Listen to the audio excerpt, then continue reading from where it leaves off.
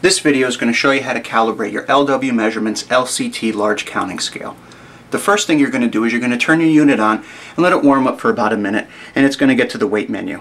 As soon as it's done warming up, what you're going to do is turn the scale back off, and then you're going to press the 0 button and then turn it back on at the same time. Okay, and this is going to count down and bring us to the calibration menu. Just another second. And there we go.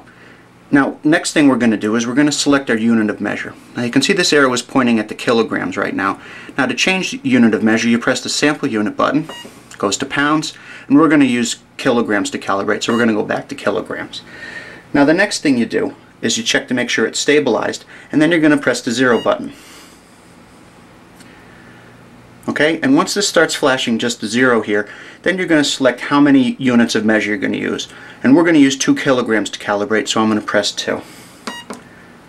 Okay, wait for the stabilization arrow again, and then I'm going to press 2 kilograms of test weights onto the platform.